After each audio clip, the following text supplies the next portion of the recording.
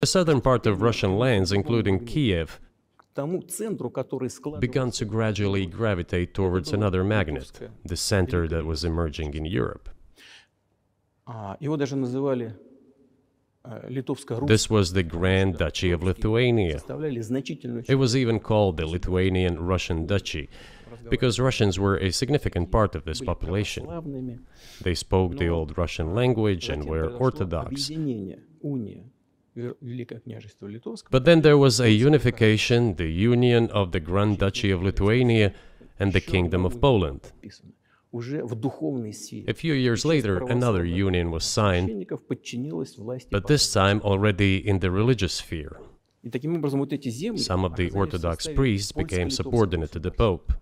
Thus, these lands became part of the Polish-Lithuanian state.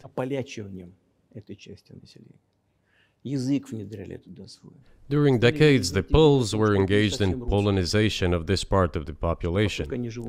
They introduced their language there, tried to entrench the idea that this population was not exactly Russians, that because they lived on the fringe, they were Ukrainians.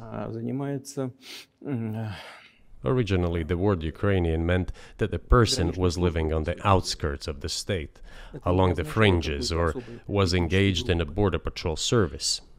It didn't mean any particular ethnic group. So the Poles were trying to, in every possible way, to colonize this part of the Russian lands, and actually treated it rather harshly, not to say cruelly.